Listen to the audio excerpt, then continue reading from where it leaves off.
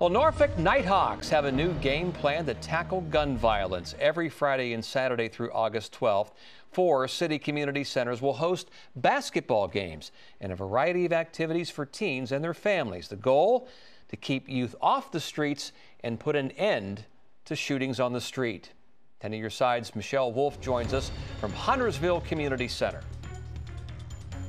Nighthawks basketball has been around for several years. New this summer, the program has expanded to include more activities like this game bus behind me and more locations.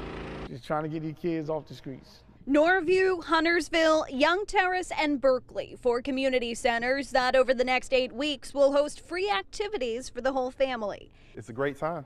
You know, we're fun, we're safe, and we're doing a lot of great things.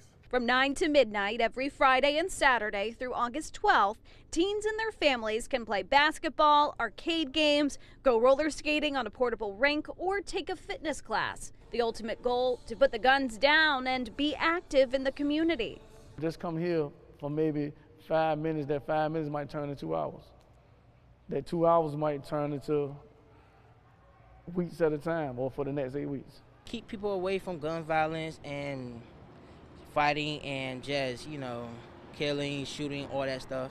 This is Dewan Sorensi's second year playing Nighthawks basketball. The 22-year-old tells us he's grateful for the program because he'd otherwise be sitting around at home. The added activities this summer, he says, are a bonus.